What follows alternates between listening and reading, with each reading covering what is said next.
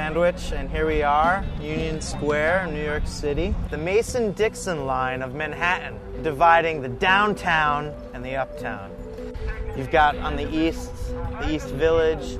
On the west, we've got the Flatiron District. This is a hot spot of different activities. You've got political rallies to musical performances to random art show. I mean, you never know what you're going to have. Let's see if we can find someone that might be staging a new political revolution that we could maybe join the ranks of. Well, I think there he is. So what's up, man? How are you? Good. I'm Mike. So is it true what they say?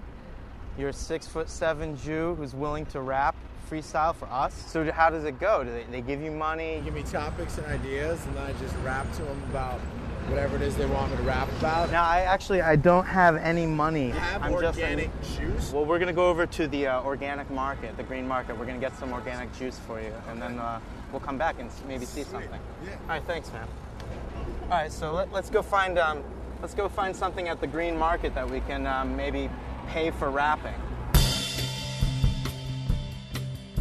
So here we are, the green market of Union Square. There are 54 green markets across the 5 boroughs, and Union Square is actually the biggest of the green markets. This is where we can, purchase organic, and we can find the produce that our local farmers are actually producing. I'm trying to get some organic juice. Organic is not necessarily not harmful to the environment. It just means everything comes from an organic derivative. So we use organic methods that aren't harmful to our land. And then when those fail, we'll use whatever spray will have the least impact on the ground. It's a little more complicated in the Northeast because it's so humid. Well, he didn't really specify what type of juice he wanted, so we'll see if we can improvise. The raspberry apple sounds good.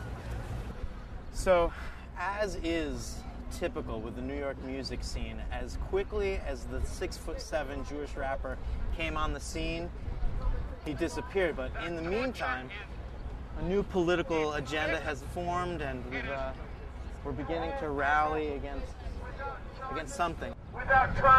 Everybody walks through Union Square. I mean, you're reaching, I'd say millions of people, and that's why we really have to be vigilant about protecting this, because the police are trying to shut this down.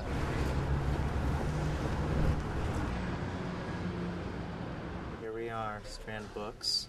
It's a historic landmark in New York for any well-read person. One of the things that Strand boasts is that they have over 18 miles of books. So rumor has it that the most stolen book from Strand Books is the Bible. We're going to see if we can pull one of those off today.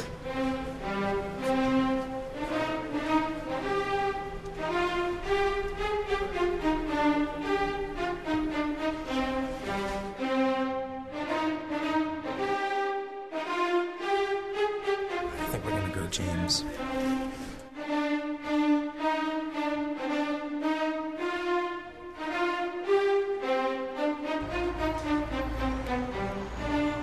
Found him, the 6'7" Jew. He stopped rapping. It looks like he's taking a break. Let's see if we can get him to start back up again.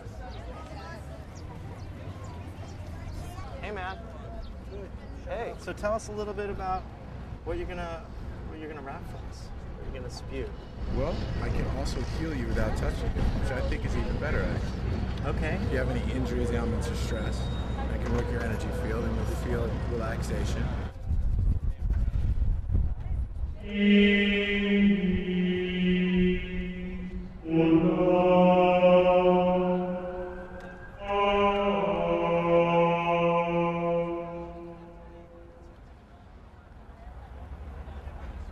All right. I think our work here is done. I feel a